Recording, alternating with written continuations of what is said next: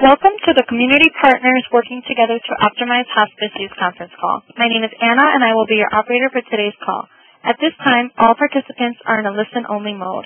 Later, we will conduct a question-and-answer session.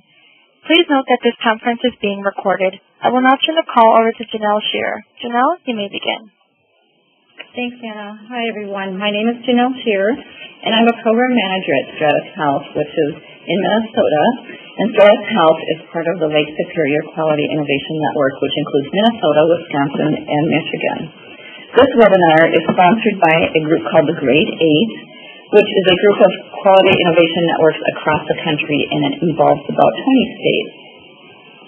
The presentation today is about a CMS-funded special innovation project. I will start out the presentation, and then I will turn it over to my colleagues here with me in the room. And I'll give brief introductions just so you're familiar with who they are, and I'll introduce them in order that they're going to be talking. So first, after I start out, will be Sue Quist. And Sue is an RN, CHPN. She is the supervisor of hospice and palliative care of Hospice of Douglas County. And then Terri Anderson is also an RN. She's the home care hospice manager at Glacial Ridge Health System. And Mary Peterson is the director of community relations at Knute. All three hospice programs were involved in this project with Stratis Health.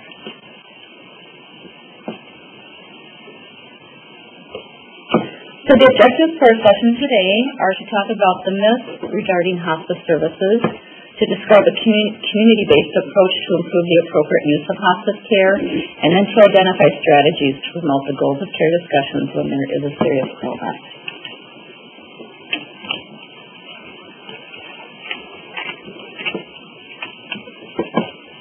So just a little bit about hospice philosophy before we get into the program, the project about this. So hospice is based on a philosophy that has 6 main concepts. The first one is that death is considered a natural part of life. So when death is going to happen, hospice neither tries to hasten it or make it postpone it, make it last longer. Hospice care establishes that pain and symptom control are an appropriate goal, and that's a major focus of hospice care. And then it also recognizes that there's more to death than the physical experience, but it's also spiritual and emotional as well.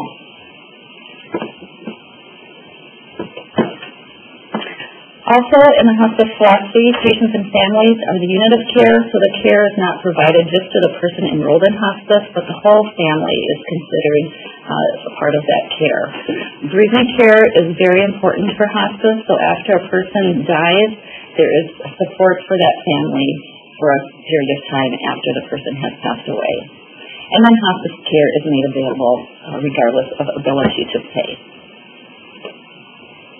So who qualifies for hospice? When we think of hospice in this country, we're really thinking a lot about the Medicare benefit or insurance coverage. And for us here in the U.S., the Medicare benefit covers a person when their life expectancy is 6 months or less. So if the disease continues, it's normal progression. The physician would feel that they would have 6 months or less to live. And it's for persons of any age, any diagnosis. Now, there might be some differences in state payments. So, for example, in Minnesota, our medical assistance program, the prognosis can be 12 months or less. And that's also for people seeking comfort or palliative care rather than curative treatment.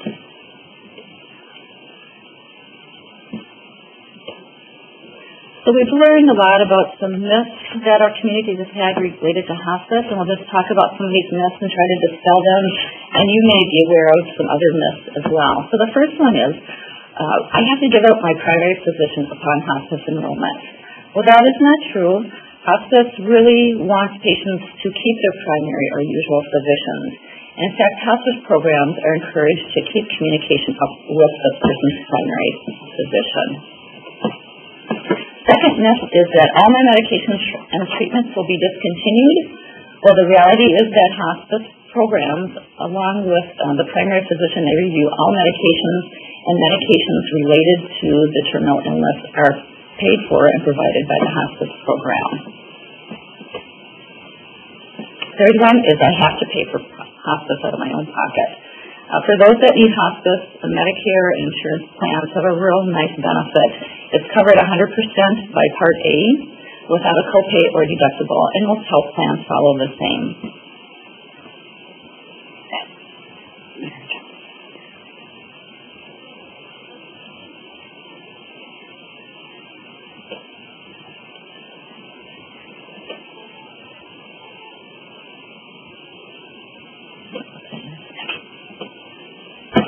Okay, another myth is if I enroll in hospice, I will die sooner. Many of you may have heard on the media, we hear famous people that pass away and they say they were in hospice 3 days and then they pass away. So people have an understanding that if I sign up for hospice, I'm going to die sooner. And the reality is that there have been some studies that have shown that certain diagnoses, there were 5 diagnoses of cancer and congestive heart failure that showed that the people that were enrolled in hospice actually lived longer than their counterparts with the same diagnosis that weren't in hospice.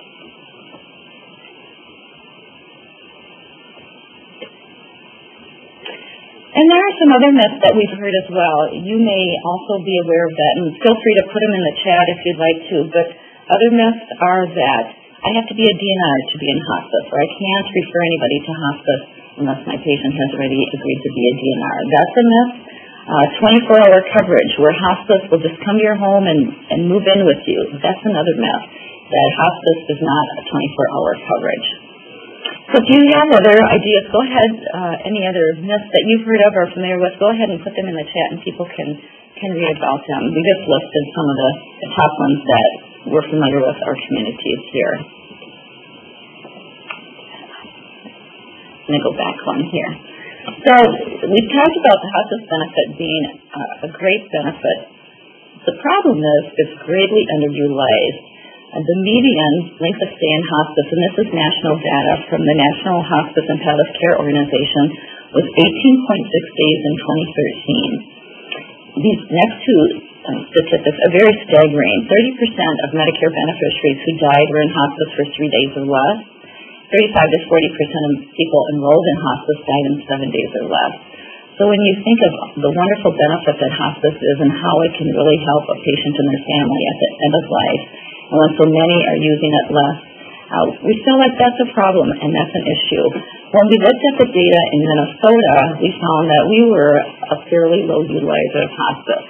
So if you put the use of hospice into quartiles, Minnesota was in the 3rd quartile of use.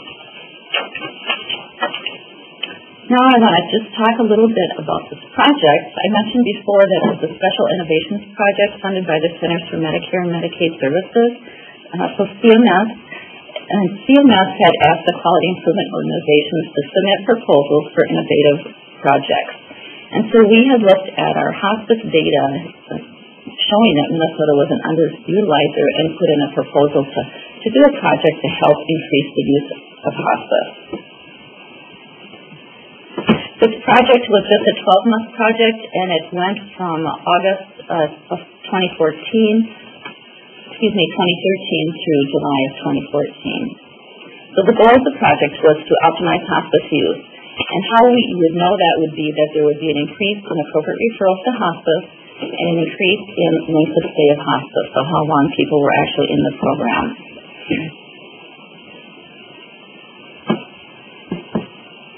And how was that forming multidisciplinary community-based teams to implement the strategies to address barriers to optimal hospice use in that community. So the slide you're looking at here, it says hospice index on there. For Stratis Health to identify who in Minnesota had opportunities to increase their hospice use, we did what was called the hotspot technology. You may have heard of this. It was originally developed in the East Coast, in the crime scene area. They looked at the zip code level, different areas that had higher crimes, and then they implemented some strategies to help prevent the crimes. There also was a physician, an ED physician in Camden, New Jersey, who took the same technology, looking at, we call them the frequent flyers to the emergency department, and noticed that they came from certain high-rises, so then they implemented strategies in those high-rises. So we took that same type of technology and applied it to use of hospice. So at the zip code level, we looked at things like what would people more likely be using hospice for. So we looked at readmission rates for diseases such as cancer, heart failure, COPD, dementia, those types of diagnoses. We also looked at hospice use and length of stay at each zip code. And then we also looked at the age of the population. So if a population was older, they'd be more likely to use hospice. So looking at this map, the lighter the color shows more opportunity. And then obviously the darker the color, there is more use of hospice. So, and then the red dots are the Medicare certified hospices in our state.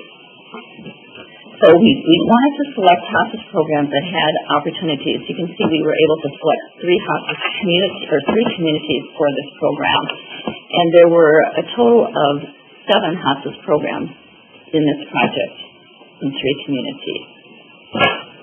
So we approached the hospice programs first, and then we asked them to identify community partners that would be interested. So each community identified folks from hospitals, clinics, nursing homes, assisted living, public health. There were parish nurses, area agency on aging, just a variety of folks that were interested in hospice.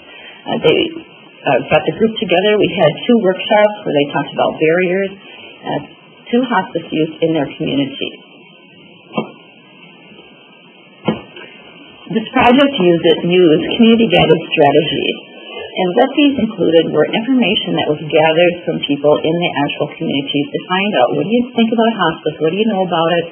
Would you use it if you had a serious illness? What are the barriers for using hospice?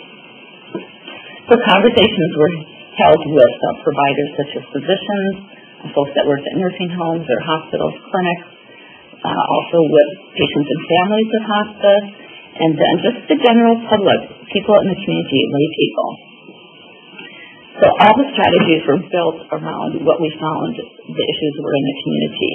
So provider and facility education was provided, and then patient and provider resources were developed, and we'll be sharing these with you as the presentation progresses. So the next section is about the community assessment and plan, and I'll have Quist take over from here. Thanks, Janelle. Again, I'm Sue Quist. I'm the supervisor of hospice at Douglas County. It's a rural setting in part of Minnesota that you'll see on the map here. And I've been in hospice for a long, long time, 25 years, worked as a nurse in hospice, have seen lots of patients, and met with hundreds and hundreds of families, and am excited to be able to share this project. I think in working in hospice, you would wonder why the days are so short, that patients are only using hospice for 3 days, when the benefit is so great that we're able to provide to patients. I don't think in all the time I've cared for patients I've ever heard, where a patient said, I wished I hadn't signed on so soon. Most often what we hear is, I wished I'd known about hospice sooner. And so to be able to be a part of this project, as you can see, Alexandria, we're about 140 miles west of the Twin Cities, northwest, really. But so as you can see, we needed to do something to be able to get the message across to patients and families and providers. But we've been doing that a long time. Like I said, I've been a nurse and worked in hospice for 25 years. People have said, well, have you told the community? Have you talked to the physicians? And we really have, but we needed a new way to talk about hospice, and that's part of what came out of this project. So what we did in the beginning was meeting with other people in our community. I think what has happened with hospice is we in hospice try to decide how we should go about getting people to understand about hospice. What this project gave us was the opportunity to hear from people in the community, other providers, to hear from them how they needed to hear and what they needed to hear about hospice. And that was truly the starting point that led us to where we ended up with this information that we're bringing you today. It was an important part of the project. Community members and providers were happy to be together with us, and we got a lot of great ideas from the people that came together in this meeting.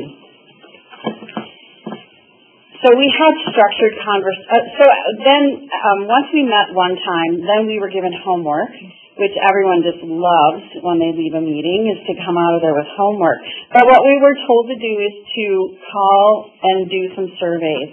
And we did surveys with patients that we had cared for, actually their families. We called providers, and we called just members of the community and asked them about what they knew of hospice, what were some of the things that they had questions about. And what came out of it was almost all of the community members, residents, said that if they thought they needed hospice, if their doctor thought they needed hospice, that the doctor would talk to them about that. And what the healthcare professor believed was that patients were in denial and their lack of acceptance made it such that they weren't ready to have the conversation. So even if the physician knew that that conversation was probably about time to have with that patient and that family about their serious illness, about the fact that they might be getting to the point of hospice being appropriate, both sides were waiting for the other to have that conversation first. And that was the true barrier that we discovered with all of our interviews with our community. So what we needed to do was take a different approach. What we found that is if you do what you've always done, you're going to get what you have always gotten. And that's an important way to look at the way we were presenting hospice. And when you look at these materials that Terry's going to be sharing with you later, they are not hospice brochures. They are not information about hospice. They're information about end of life. And that's the important part of what we need to be talking about. We needed to take a different approach. And I think we need to look at how do our patients even know what questions to ask. They don't know. What was shocking in some of our presentations was patients and community members and even providers were surprised to hear that congestive heart failure is a terminal diagnosis. And average life expectancy, even though it might be 5 or 6 years, it's still going to be a terminal diagnosis at some point. And that needs to be talked about with the patient and family. They don't know that unless they're told that. I think sometimes we're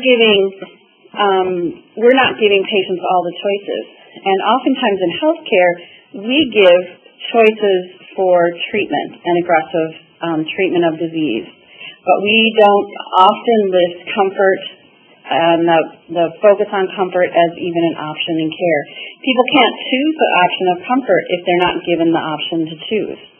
They need to have that laid out for them as something that might be a way that they want the focus of their care to be. And that's truly the difference in hospice is that change in the focus of care. And one of the surprising gaps that we have discovered is that physicians prognosticate by 500%. So, that's huge when you're looking at if they are going to be determining when hospice should be a part of care. And I think if they are they think patients are going to live a lot longer, and they're looking at 3 to 6 months, they're really making that referral at the very, very last few days of life. And that's what leads to that median length of stay. Hospice is 18.6 days. That's a struggle. It's really hard for those of us in hospice, providing all the care and services that we do, to do all that work in 3 days, or a week, or 14 days. And that's oftentimes what we see.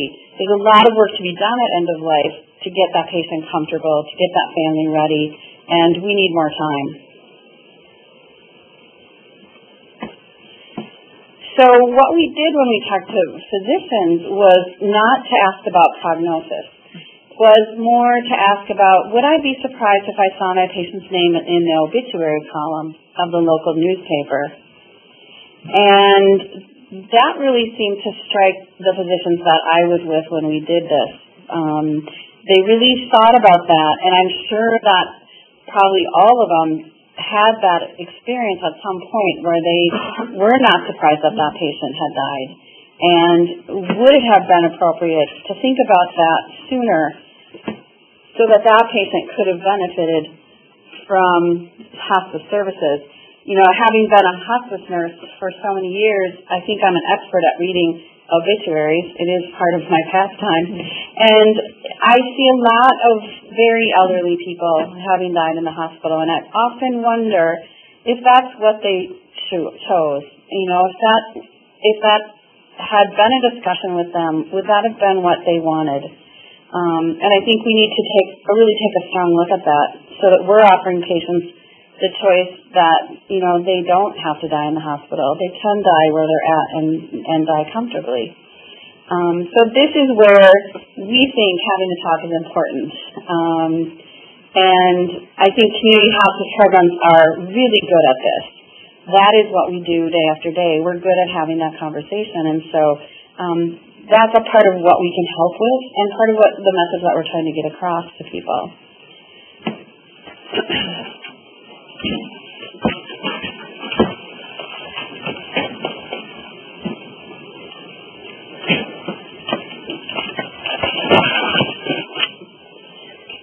Hi, I'm Terri Anderson, and I'm the hospice manager in Glenwood, Minnesota.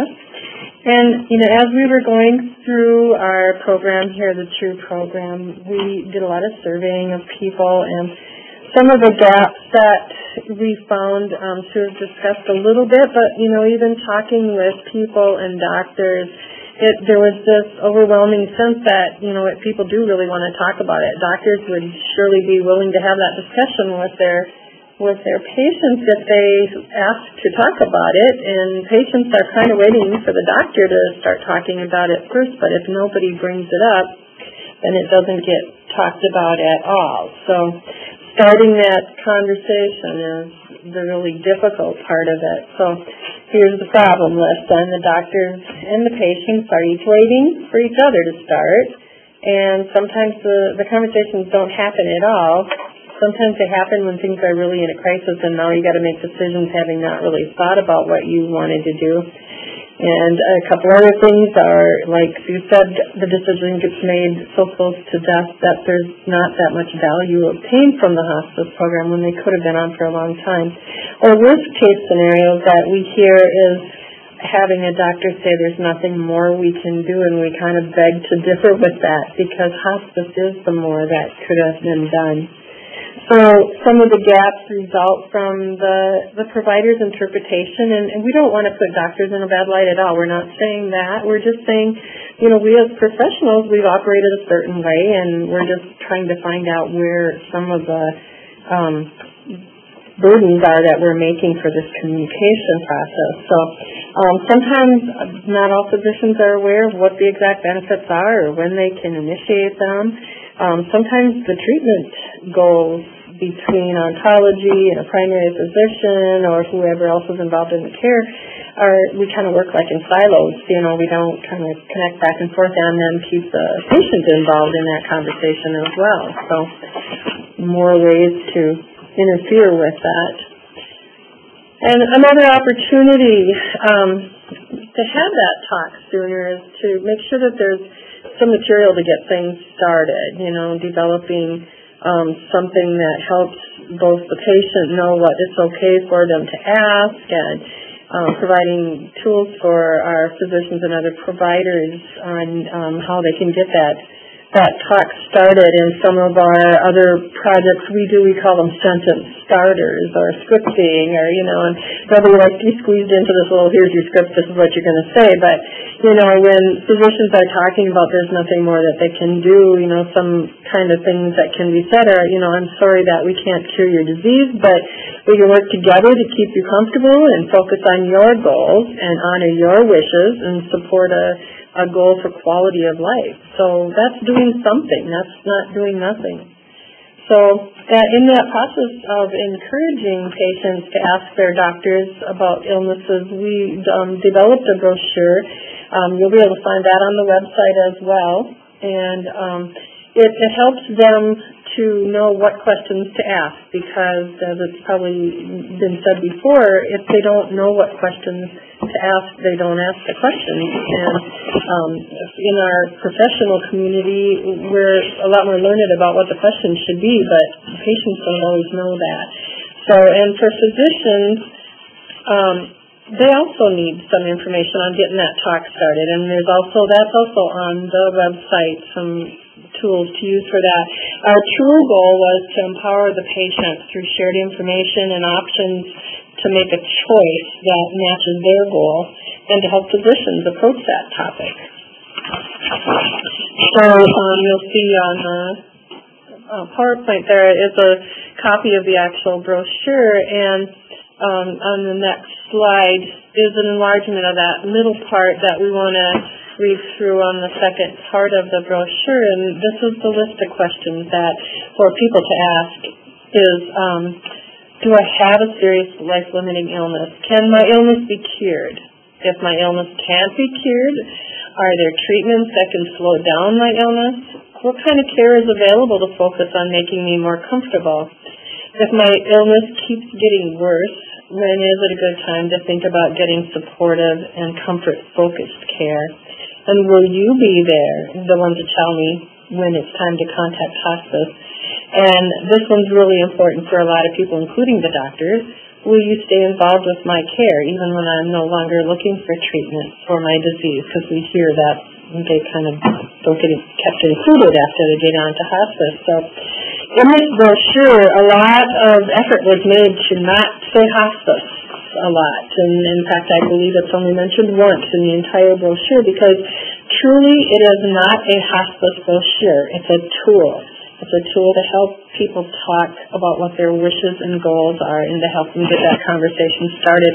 We've actually used that brochure in other settings where we had family members coming in, at their wits' end, knowing that it was time for mom or dad to quit doing a treatment and they don't know how to get it started, and we hand them a brochure and they've got something to go talk to mom and dad about too. So for providers, yes, and also I'm being pointed out here, we have these wonderful little pocket cards. They like to coin the phrase little cuties. They they're really tiny little pieces of that middle section of the brochure with those main questions on there. So for our providers, just having those tools available was really important. And then we did training with our physicians and everything too, to let them know that we were putting these tools up there. So when they started bringing them into the doctor's office going, here's a bunch of questions I had to ask you, at least they were kind of aware that they might be coming. And there's provider resources beyond just a brochure. There's several other resources for the providers as well. So the shared decision-making part of this is that we as professionals, the physicians and such, have the responsibility to keep our patients informed and let them know what their options are. And the patient's responsibility is to choose what they want to do. And so they don't have to say, we've all heard this a few times, well, if I go on hospice, I'm just giving up. And we don't want them to feel like hospice is giving up, because saying that word hospice doesn't change the prognosis at all. Their prognosis will stay the same, but if they choose hospice, it provides extra care for them during their journey, and they get to have that added quality. And hospice can be involved in the discussion from the very beginning. The doctors can offer to bring us in, because like Sue said, we're not afraid at all to have that discussion, and we'd be willing to help to get it started.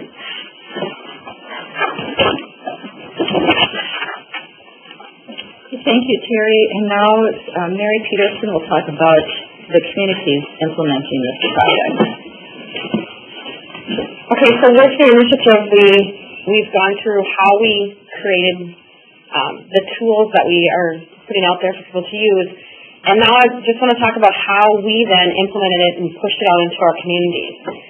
So after having some conversations, we decided that we wanted to take it out to multiple different settings and to multiple different disciplines.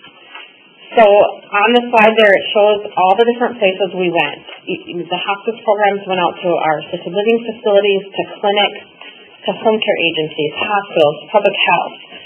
We also went and visited with administrators, nurses, discharge planners, all of the people who are kind of making decisions on kind of the next step for care. And we wanted to be able to reach out to everyone who could be involved in somebody's decision to either, start a hospice service, or maybe that wasn't what they wanted to, and maybe they wanted to start something else. But we wanted to include everybody who would be in that conversation together at the table. So what we did is we reached out to those local organizations here, and we went out and did community presentations for them. We talked about the tools that we just showed you. We also talked about, the myths of hospice and the language, how the language itself can be a barrier. We were able to reach out to over 800 people throughout all the different conversations and presentations that we had. We did over 34 presentations. At the time that we did this presentation, it's probably many more by now because we keep doing these. So I think it's amazing to look at the reach that we've had with just a small community, 3 agencies that have worked together to try to do more in our community in regards to hospice. So as we reached out to the providers in the area, we then wanted to reach out to the community itself.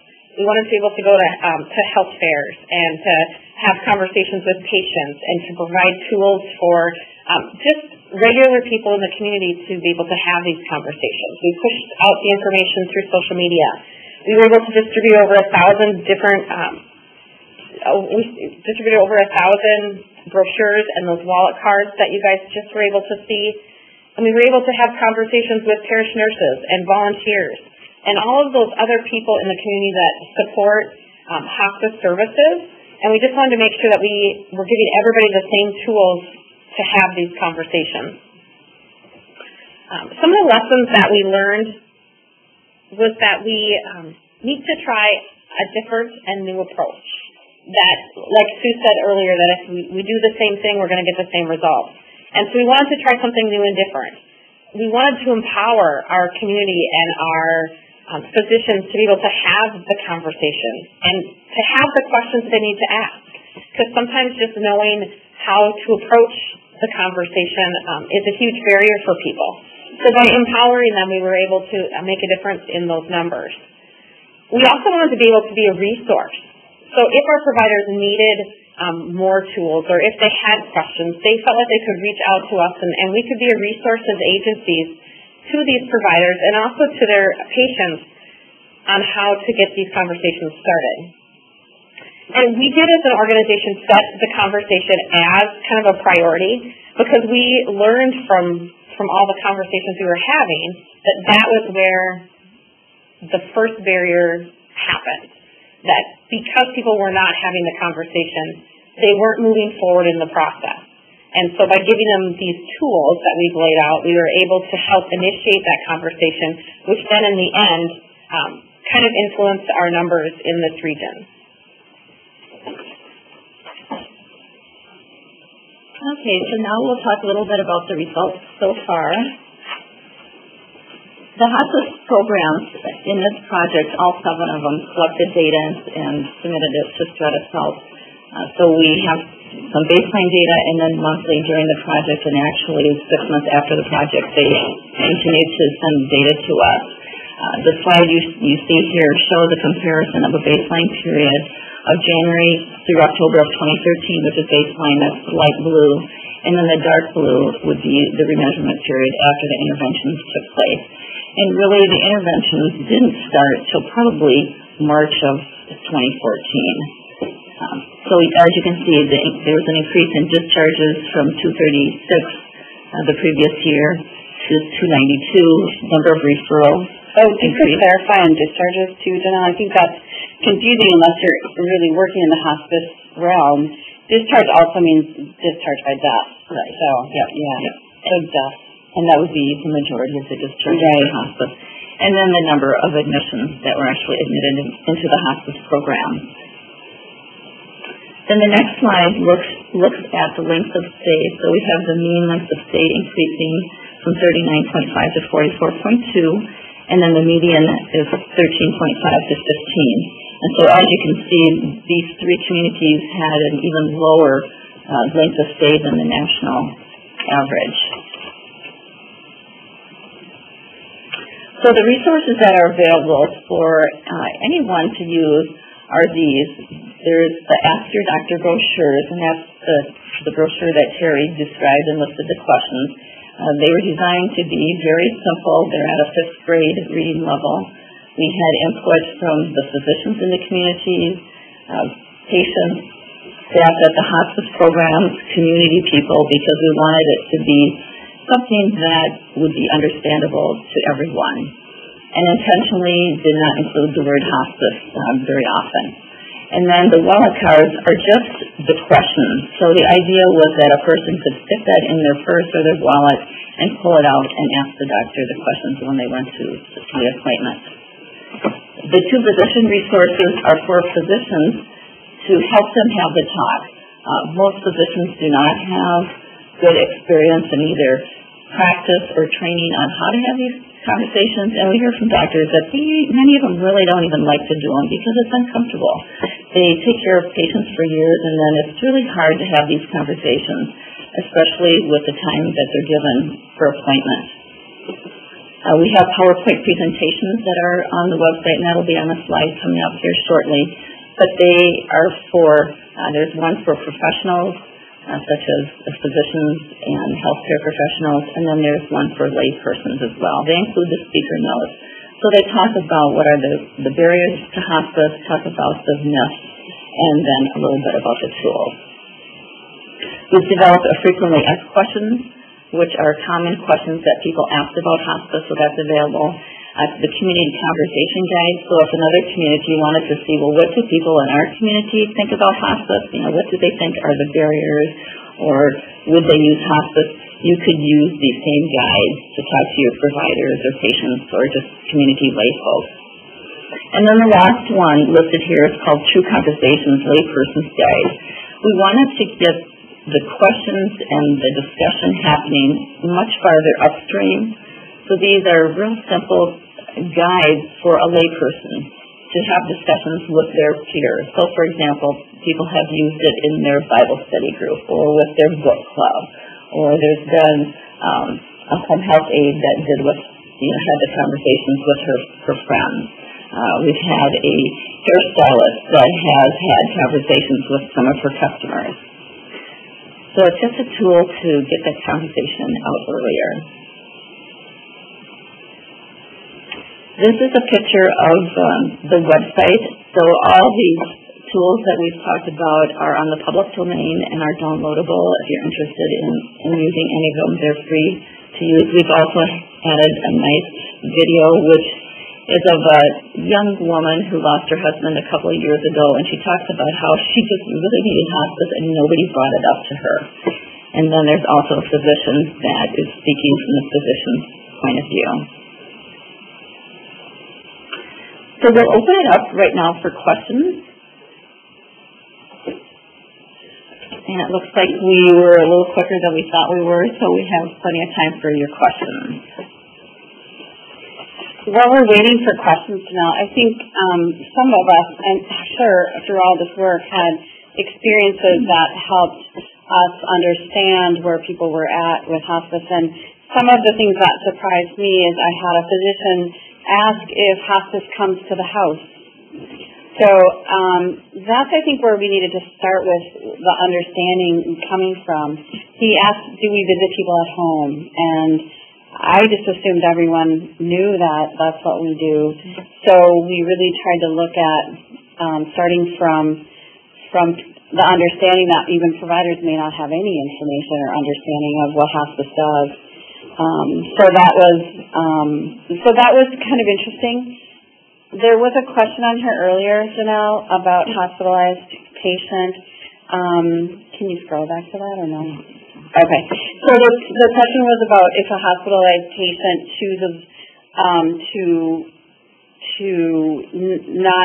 chooses to go on hospice and not have aggressive treatment anymore, that they were told by hospice that that patient cannot be placed in an inpatient acute hospice in a hospital. So hospice has levels of care, and the first level of care is a routine level of care that we care for patients wherever they call home. And then there's continuous care opportunity if a patient's symptoms can't be managed. Hospice can provide continuous care during that crisis period of time.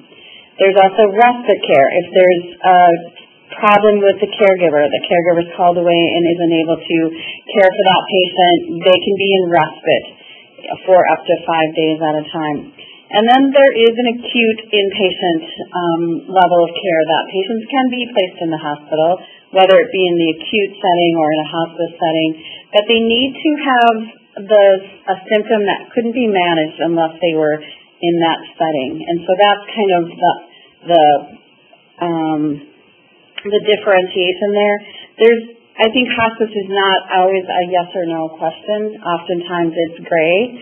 We don't say, yes, we always do this, or no, we never do that. It's very based on what's going on with that patient, and it's very patient dependent in terms of what our plan will be at that time. So hopefully that answers your question. If not, certainly ask for some clarification on that. Is there other questions on both? Yeah, you can open up the lines, please, for questions. Thank you. We will now begin the question and answer session. If you have a question, please press star then 1 on your touch-tone phone. If you wish to be removed from the queue, please press the pound sign or the hash key. If you are using a speakerphone, you may need to pick up the handset first before pressing the numbers. Once again, if you have a question, please press star then 1 on your touch-tone phone.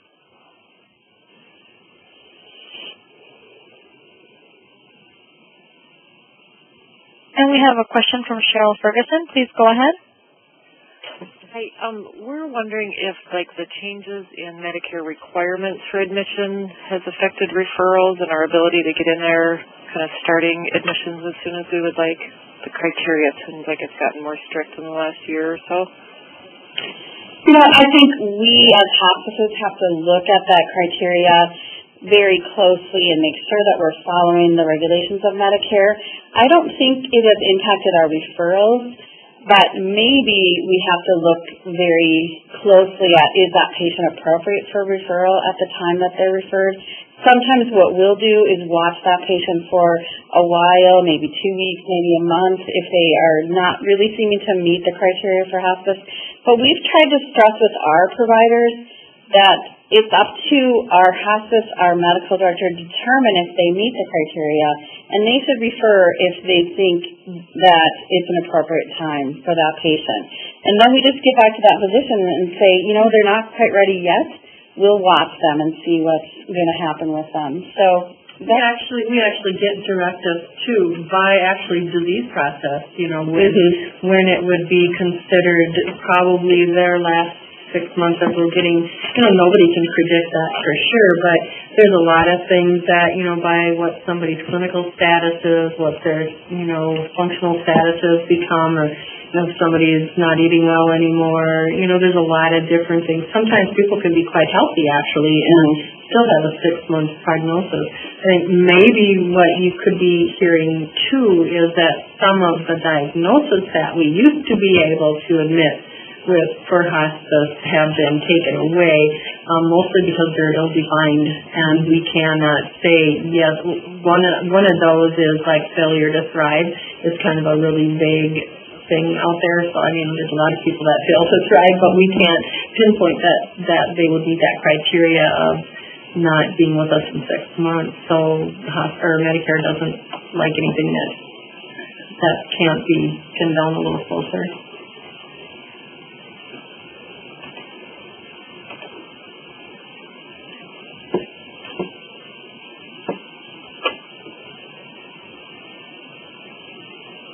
Other questions or comments?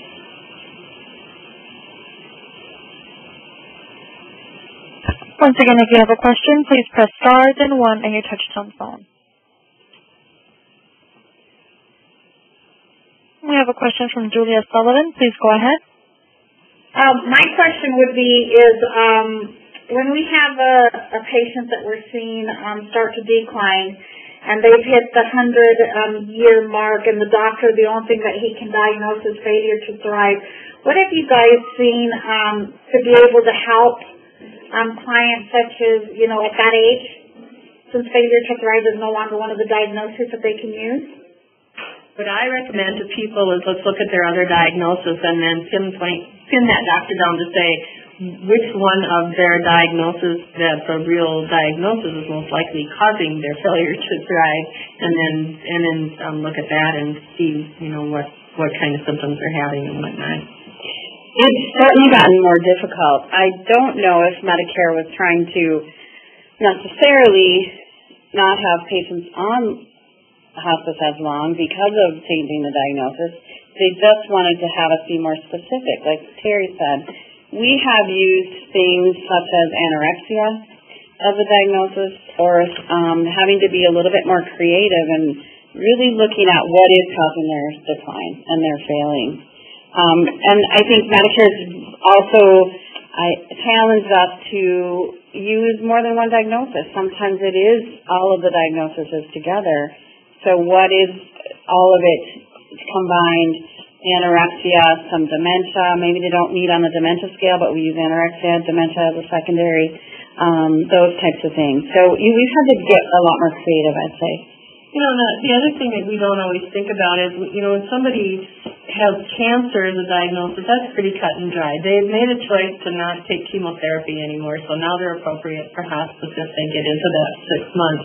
So with other diagnoses, it's a little bit blurrier, but, you know, why would it be any different for someone with CHF that relies on his medications to keep him living?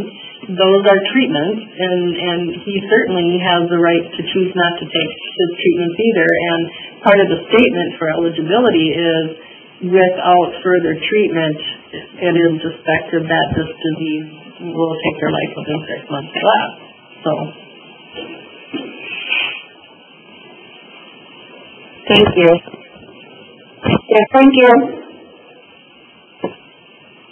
Our next question comes from Myra Waite. Please go ahead. I have a question. It seems back in my nursing career, I remembered something about that a caregiver had to be available. Is that still a requirement?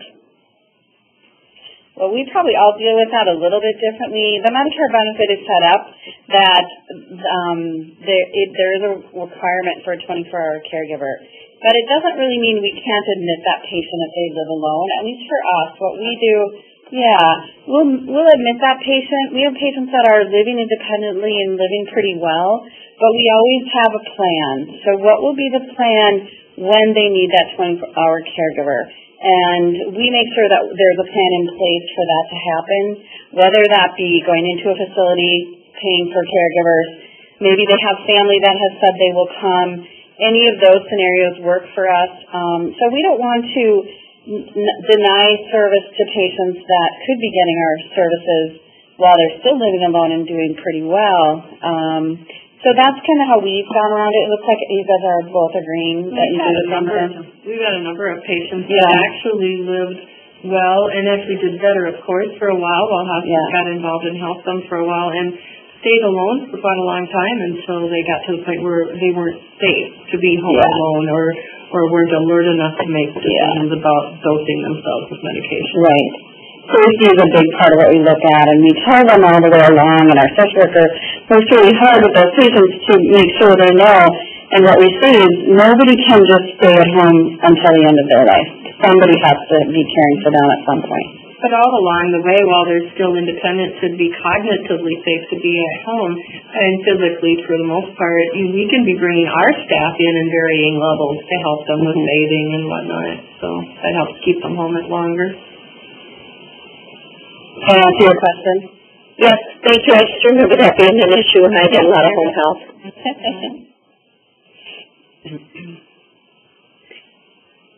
And we have a question from Stephanie Olson.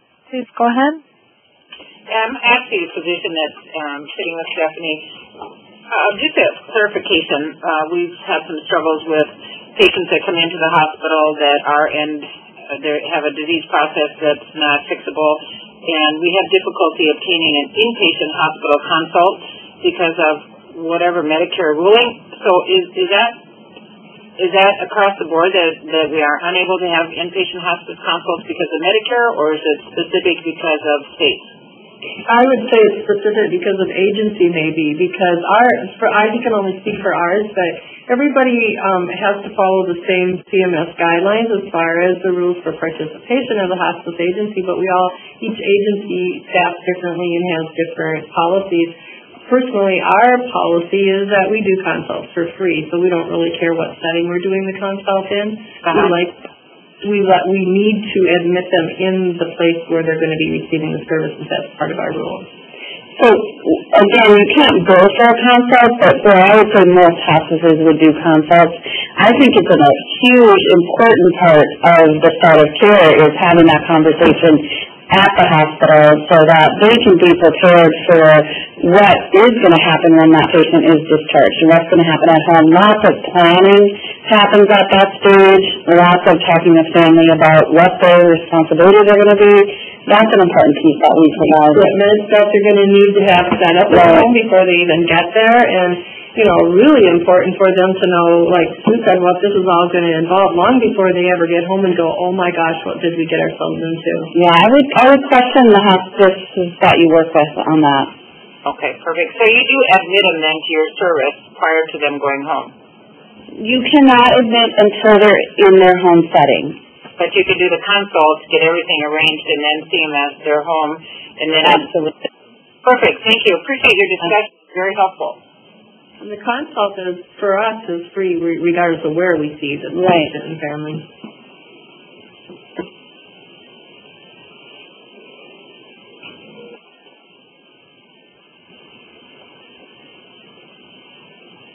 Once again, if you have a question, please press star, then 1 on your touch-tone phone.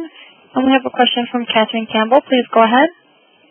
Could you give an example of what would be a hospice-approved inpatient acute care situation that you've dealt with?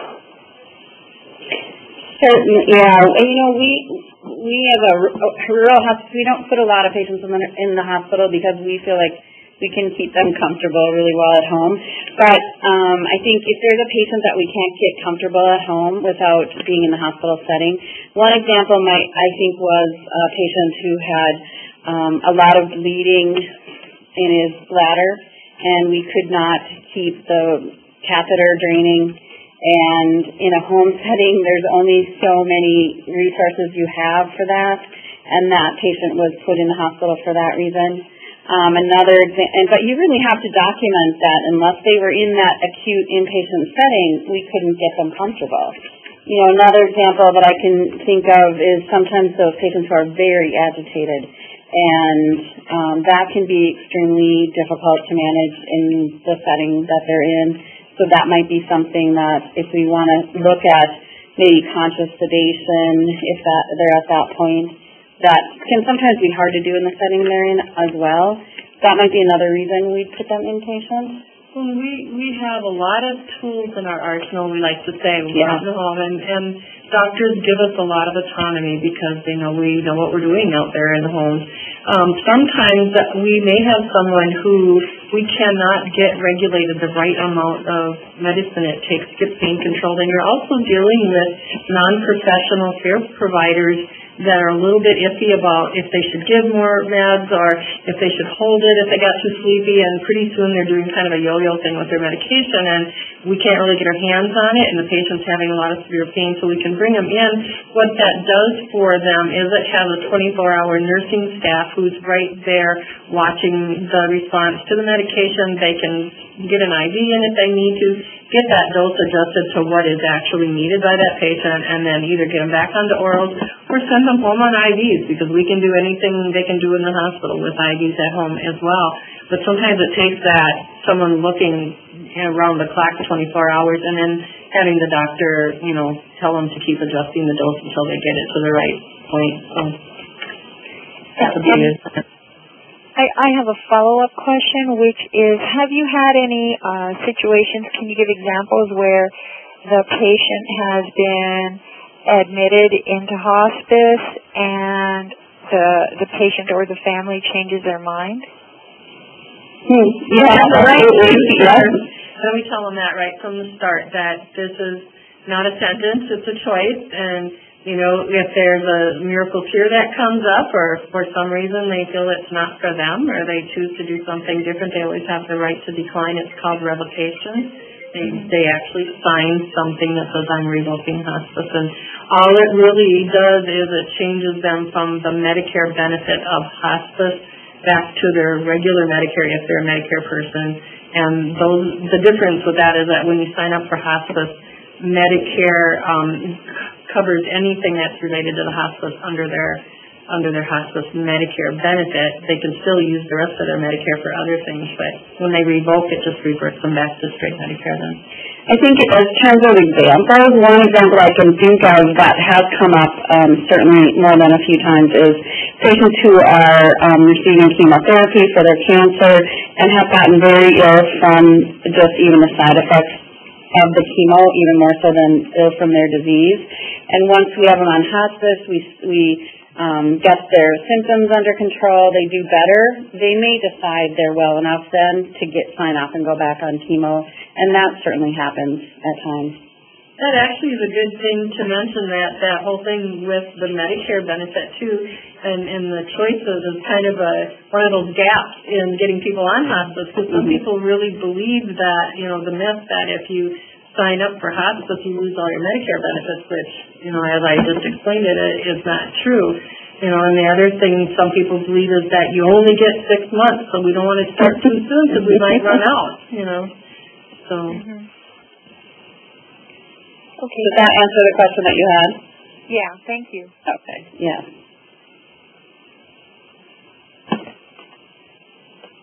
Our next question comes from John Fritz. Please go ahead. Yes, a quick comment and then a question. Getting back to the general inpatient level of care, another thing that we're seeing a lot is the use of proportionate palliative sedation, and that's a lot easier to do sometimes in a hospital setting because we're challenged with our staffing and trying to get continuous home care and yet keeping our staffing as lean as possible. Now the question, looks like you've had some good results from your program in terms of increasing referrals, and you at least had some increase in mean and median length of stay. What do you see as going to be needed to maintain that gain? So now you've had this project, you've done the conversations. What do you plan to do on an ongoing basis? Well, from one agency's perspective, we are also home care, and we've found that we're using that brochure all the time with home care families and pretty much anybody else that we come in contact to that's, saying, well, Mom could really use some of that care, but she won't do it, And so right away we whip out the brochures. I think that's a big part, is keeping it on hand, getting used to educating your staff to keep them on hand and using them. But that's a huge challenge, nonetheless. Any project, and you can probably speak to that too, Janelle. We started out thinking we would train some volunteers to keep it going. That's been hard to get going and keep going. So that will be an ongoing challenge for sure. And you hope that people come to an understanding and that keeps moving forward. But it's going to take ongoing education. You can't educate providers one time and expect that's going to be good and you're good to go, but it's going to take ongoing work for sure. Yeah, and I will add that in each of these 3 communities, we had provider education presented by a physician to all the clinics in each of the 3 communities, and I think that was a real positive thing for the physicians. For one thing, we didn't want to blindside them with patients coming in with these questions and these wallet cards and brochures, and also to help them understand some of the myths. We had real good response from the physicians in all those trainings. One physician said he actually learned something. So, there.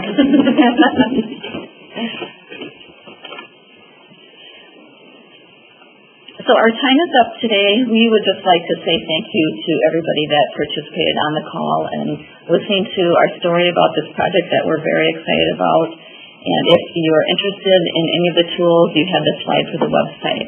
So thanks again, everybody, and have a great rest of the day. Thank you, ladies and gentlemen. This concludes today's conference. Thank you for participating. You may now disconnect.